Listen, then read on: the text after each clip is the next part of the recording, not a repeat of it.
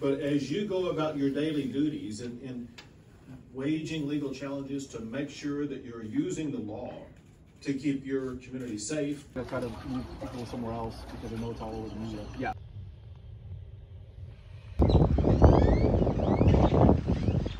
Making a cup of tea. Well, I was back in town for 2 days. I took all my camera gear out of the truck. I loaded up my construction tools. That whole process takes me about an hour and a half, 2 hours. Worked on my remodel house for 2 days. And today I got a phone call to go shoot some network news package assignments and live shots. About 3.5 hours south of me down at the US-Mexico border. So I'm in the process of packing the truck up to do live shots, get the little generator, Geminis, probably run a silk overhead, and oh, I'm gonna put a tarp on too, so I can throw a blue tarp on top of the silk, because we may have some weather this week. I'm gonna be down there for 4 days doing morning and evening news live shots, and midday I'll be shooting, what am I doing midday? Oh, shooting packages recorded. So it should be a fun gig. It's kind of cracking up here. I'm going to use my 17 to 120 because the 28 to 135 isn't quite wide enough in Super 35 mode, which I need to shoot for this show because of I have to run the camera in 1080i mode for broadcast. And yeah, so I need wider, tighter. So it's funny. I've had this camera since December. No, I got this in January 2020, FX9. And this is the first time I've installed my 17 to 120 on it in, it's January 2022. It took me 2 years to mate the two things together. So funny, when I throw that lens on there, it feels just like the Amura. I think it's the same length. It might be just maybe that much shorter. But gosh, I don't know. Looks the same on the tripod. I'm realizing now I really need to order a proper VCT14 shoulder pad with the touch and go, so I can run my news style plate. Where is it? Where is it? Here it is. Just looking at Nick picked up an FX9 and he got, I think it's a Move Cam shoulder pad for his camera that mounts on a VCT style. And yeah, I'm gonna follow in his steps. That one, I think it's Move Cam. It's pretty cool. You can switch it out, the base plate on it, so it can either be a bridge to run on cinema style dovetail or VCT, all with the same shoulder pad. It's just a couple of screws to swap it out. I got my Siemens Star out, just did a back focus check on this zoom. It's held perfect on all the cameras I've mounted it up on over the years. I've never actually messed with the back focus on this lens, but in this case, it is out. And I suspect the source of my problem is this Sony E-mount to PL adapter that I purchased on Amazon. Minor back focus adjustment, and now it's holding great. I'm in magnify mode here, 3x. Very happy. I'm not gonna run rods. Feels pretty solid, or feels solid, not pretty solid, it is solid. The weight's a little forward. I may actually run a dual battery mode if I'm doing a bunch of shoulder work. Even though it's heavier, it's gonna balance better with my shoulder sitting right here. But boy, this lens feels great on this camera. I much prefer this over the Sony pistol grip on the right-hand side. That thing, I find it's the same thing. Like, even with the kit zoom on there, which is quite a bit lighter weight, my arm cramps up and it's the rig is too front heavy, lens side heavy. Well, good morning. McAllen, Texas.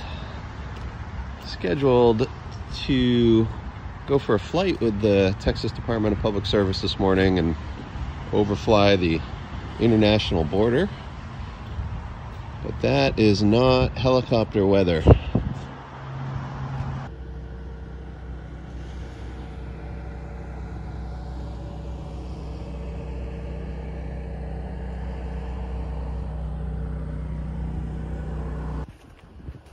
Helicopter ride was a bust. We missed the window with weather. We just found out it took several hours to hear back that they flew above the ceiling, I guess, and weren't comfortable to land because of the fog. It's understandable. I don't want to be up there if it's not 100% visual conditions. So we may be done for the next 4 hours. We're going to do a live shot, evening news, and we're thinking location. We'll do it down here on the dock. It's the best spot here on the river. Oh yeah, this is great. You've seen this location before in my previous video. I was down here on the border.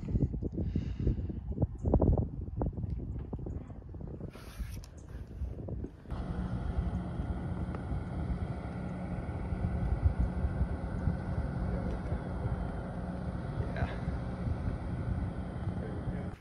All right, let this be a lesson to those that haven't made this mistake and, like me, continue to repeat it. When I wrapped my truck up in Dallas, I had been on the road for 2 weeks. I was tired, hungry. That was my last gig in the calendar for a week. So loading out of that construction area, I put all my audio items. It was a lav mic, Rode pack, transmitter receiver, and my headphones. And I put them in the teleprompter case because I didn't have a safe place to put them. And I was like, I'll just, when I get down to the truck, I'll remove those items from my prompter case and put it back in the audio drawer. And guess what didn't happen? And then we're doing some live shots this evening, live to the network. And in that case, I'm gonna go with the old Sony standby. I've had these for over 20 years, the ECM 77B. I tell you, all the way, I remember using these going all the way back to the early 90s when I was still in high school. Well, I got another 90 minutes to stand by. So, making myself a cup of tea. Tell ya, it is an impressive operation down here. All these different agencies doing their thing. It's a shift change right now for the game warden. Now do something, right? Right. They're gonna try to move people somewhere else because they know it's all over the media. Yeah. So I'll try to get out there. See what we... Look at this. I didn't realize DPS patrol boats, they've got to sit in metal boxes. That's crazy. Look at this.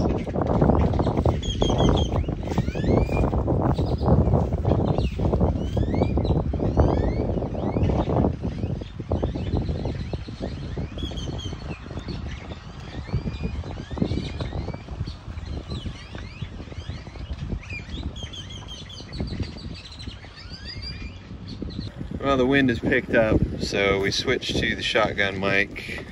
It's getting a little bit of wind noise on the lavalier. I don't know why it didn't occur to me to just run the shotgun from the start, but producer's one step ahead of me.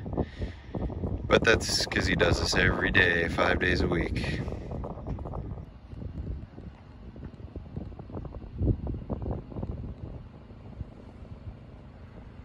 And turning now to the crisis at our southern border. As we have been reporting, migrant crossings have skyrocketed over the past year, right now at about 2 million. And right now, crossings already up nearly 140% from this time last year.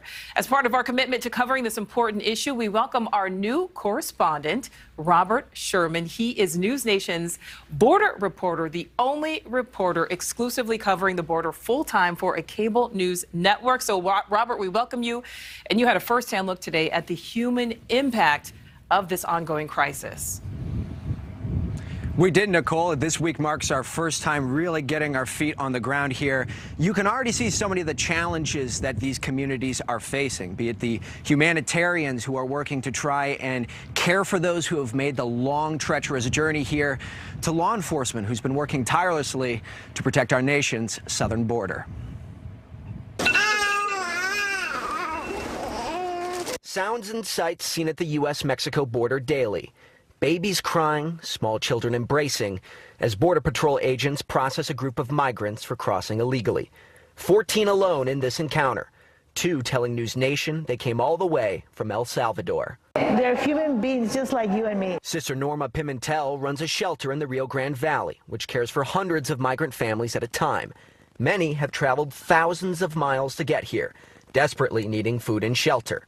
Meanwhile, Texas DPS says forces in the field are running rampant, trying to keep up with all the crossings, despite new assets joining the effort. both on land and water. This past weekend, a busy one, with 420 encounters in the Rio Grande Valley sector alone. The flow of illegal drugs also the chief concern, with fentanyl seizures up 134% last fiscal year. This week alone, nearly $500,000 worth of marijuana seized in the Rio Grande Valley. Pimentel, however, sees the drugs and crime as a separate crisis. Here, she sees people desperate for a new life, like this girl who made the trek with her family from Honduras. Her American dream? To one day serve in the United States military. It's a totally different group of people that are entering, asking for help, for safety, for protection. So lots to unpack there, Nicole. But this week, the Biden administration is making the border a bit more of a priority. We know that Homeland Security Secretary Alejandro Mayorkas will be traveling to Arizona and Texas. Vice President Kamala Harris will be in Honduras later this week. In terms of if any tangible change will be coming out of these visits, that still remains to be seen. Nicole? Yeah, a little harder to measure there. Great reporting, Robert, and welcome to News Nation. Yeah. 4:30 a.m. 15-minute drive to location for morning news live shots. It's a quiet night here at the hotel, filled with law enforcement. I feel like we're the only ones here without a badge. All right, we are set up, waiting for our first slot of the morning, making a cup of tea. This is not the international border, but it's a floodplain here, so we're, I don't know how far in, I have to look on a map, but the Rio Grande is quite a bit, I can't see it, so it's further than what I can see in the low light levels.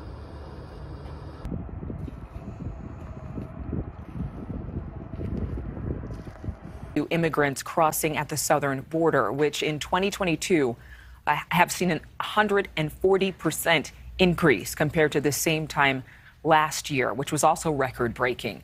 Border Patrol agents are using various methods to try and stem the flow of people crossing into the U.S. Now, as part of our commitment to covering this issue, we welcome our border correspondent, Robert Sherman. He's new to the Morning in America family and News Nation family, so we want to say welcome. And I know that you're the only reporter exclusively covering the border full-time for a cable news network. So thank you so much. I visited McAllen, Texas myself and spoken to some of the people that you are actually giving us another introduction to today. So thank you again for the hard work you're doing. Can you give us the latest impact of the situation at the border now? Well, Adrian, as you are well aware, this area of McAllen and the Rio Grande Valley, it's still the epicenter of the border crisis. Actually, just right down the road here, this is where we saw a group of migrants being taken into custody by Border Patrol just the other day. Law enforcement tells us that they're constantly busy here putting new and new resources into the field, but they contend that they're dealing with not one, but two separate crises. The Rio Grande Valley hums with activity as law enforcement hustles to keep up with the flow of migrants coming across the southern border. More than 2 million migrant encounters tallied in 2021 by Customs and Border Protection, a record. It's a constant surge every day. There's activity throughout the southern border, not just in the Rio Grande Valley. Of course, the Rio Grande Valley is the epicenter for this border crisis. Lieutenant Chris Oliveras with Texas DPS says the state continues to put more resources into the field to keep up. That's including over 24 manned boats from Texas Parks and Wildlife. Back on land, children and families largely make up this group of 14 migrants from El Salvador, who were processed by Border Patrol agents in McAllen. Some are ultimately taken by bus to nearby staging areas. But to law enforcement, the migrant aspect is only half of the equation. We got to shift the focus from the humanitarian effort that we saw, of course, back in 2021, and we're still seeing it today with the families and unaccompanied children, but we need to focus on the criminal activity, which Oliveras says is skyrocketing. Human smuggling busts are a common occurrence along the border, like these three found in the trunk of a car near Narias, Texas last week. Drugs are also of chief concern, with 2 seizures netting over $6 million worth of narcotics at the Brownsville, Texas port of entry this week. So there's a lot to unpack there, Adrian, but the border is coming back into the national spotlight once again this week. Homeland Security Secretary Alejandro Mayorkas begins touring parts of Arizona and Texas today, and Vice President Kamala Harris is slated to be in Honduras tomorrow. And good morning to you too, Adrian. And we just took a drive down the border wall here for a couple of miles, and it is just saturated with activity here. You can go just maybe a quarter of a mile at a time before running into one or two Border Patrol cruisers. Texas DPS tells us that they're constantly putting new resources in the field here, particularly in the Rio Grande Valley. But the surge that they're seeing on the ground here remains unprecedented. News Nation was able to catch this migrant encounter on cam maybe 30 minutes ago, just a half mile down the road from where we are. And I want you to keep in mind for a second that the border wall that's behind us, it's tall, it's over 20 feet in height. But there are certain sections of the wall which are much shorter. And as the sun was starting to rise, 9 single men hopped the fence, made a run for it before they were tracked down by Border Patrol. But this just goes to show how constant these illegal crossings are here on the border.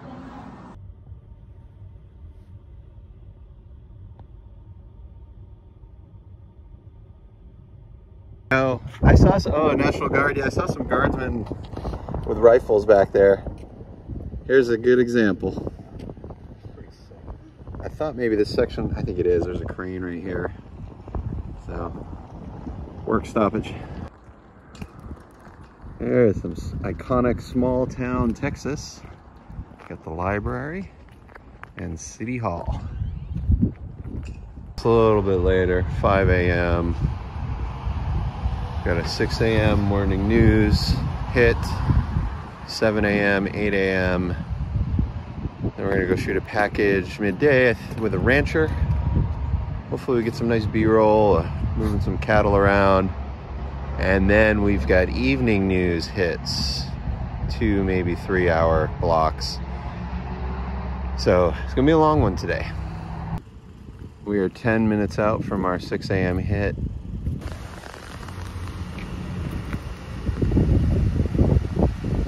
Good morning, Adrian, and it's a case of trading places as the Vice President heads to Honduras. Families and individuals from Central and South America arrive here at the border every day. And as you mentioned, some are seeking asylum, others committing crimes. We're seeing drug trafficking, we're seeing human smuggling. Regardless, all it takes is a quick drive around to recognize that this whole area is inundated with activity. So you thought you were moving to a quiet community? Yeah, a little bit. Jesus Martinez thought he found a nice, quiet neighborhood in La Jolla, Texas, right near the U.S.-Mexico border. It's been anything but. He and his girlfriend took these home videos. Choppers buzzing overhead, Border Patrol combing through their neighborhood, drivers slamming on the brakes to pick up migrants. So they just come in, they load up, do the turnaround, and they just head back right out. Yeah, so I mean, that's 100 feet from your house. Yeah. Well, I mean, it happens like so often that it's just, you know, we just don't really pay attention anymore. It's not just La Jolla. The whole Rio Grande Valley has been busy. Like this car chase last night where News Nation got an exclusive look inside a human smuggler's van where officials say 12 migrants were hiding. This week, the Biden administration is putting the border in the spotlight as Vice President Kamala Harris attended the inauguration of the new Honduran president in hopes of brokering a partnership in the region. The strategy is simple. If the economic situations improve for Central and South Americans, fewer will head to the U.S. Somebody has to hold the president accountable for his abandonment of the rule of law in this country. Texas Governor Greg Abbott, however, contends the real problem is that the federal government is not enforcing immigration laws strictly enough to discourage illegal crossings, namely deportations. ICE, in a statement to News Nation, says they, quote, focus its civil immigration enforcement priorities on the apprehension and removal of non-citizens who pose a threat to national security, public safety, and border security, but add that they take it on a case-by-case basis. But for people like Martinez, he thinks more resources and patrols would help him feel at ease. They do patrol, but not as often, and I think that's where they take advantage of the situation. And it's worth noting that Texas Attorney General Ken Paxton told us earlier today that both ICE and Customs and Border Protection were supposed to partake in a roundtable with 11 attorney generals from across the country and Governor Greg Abbott today. Both of those organizations pulled out last night, according to Paxton, which he says just shows the furthering divide between the federal level and the states on this issue. Nicole?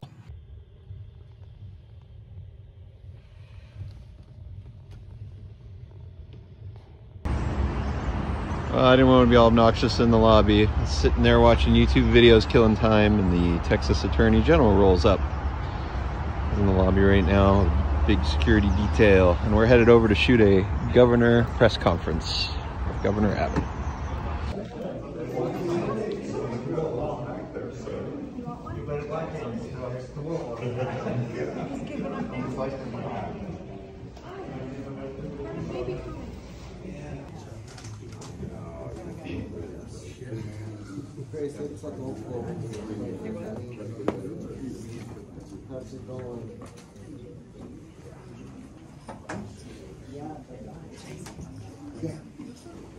The role that you play, but as you go about your daily duties in waging legal challenges to make sure that you're using the law to keep your community safe and keep your communities better, it is astonishing that one lawbreaker that we are having to wage legal action against is the President of the United States. There are laws passed by the United States Congress. There you go. The glamour continues.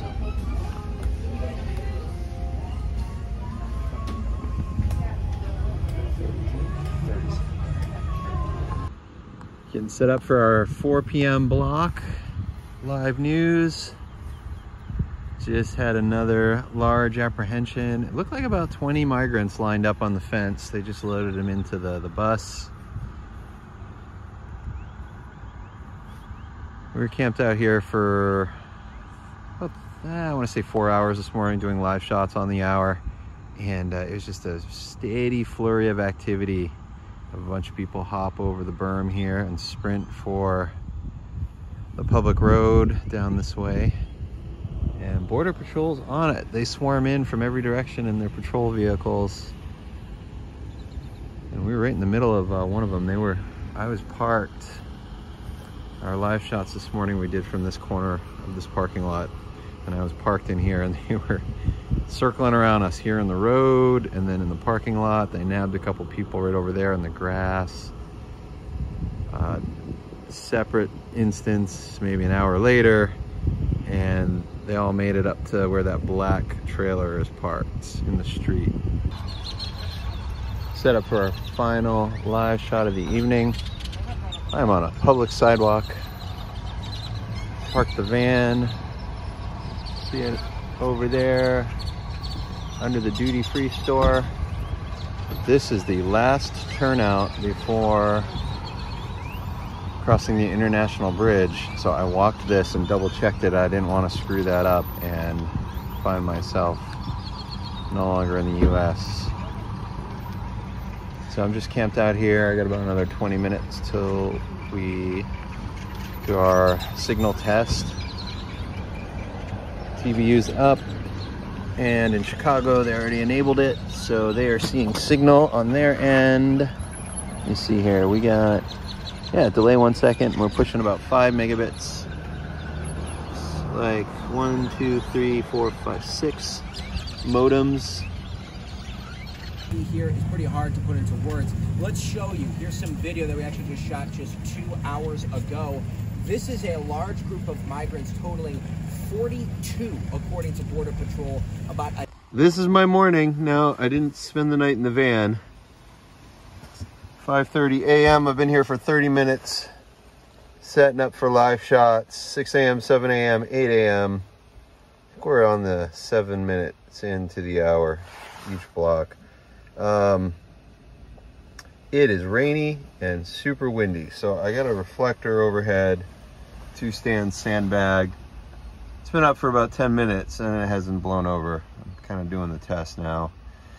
We got about another 40 minutes till we go. I'm gonna have 2 newer lights on those stands. Those are gonna be out in the weather. So this will be a test on those too, to see if they can handle the rain. And then I've got the camera shooting through the side door. The wind is originating in this direction, so I'm not getting water into the lens, fortunately. That worked out.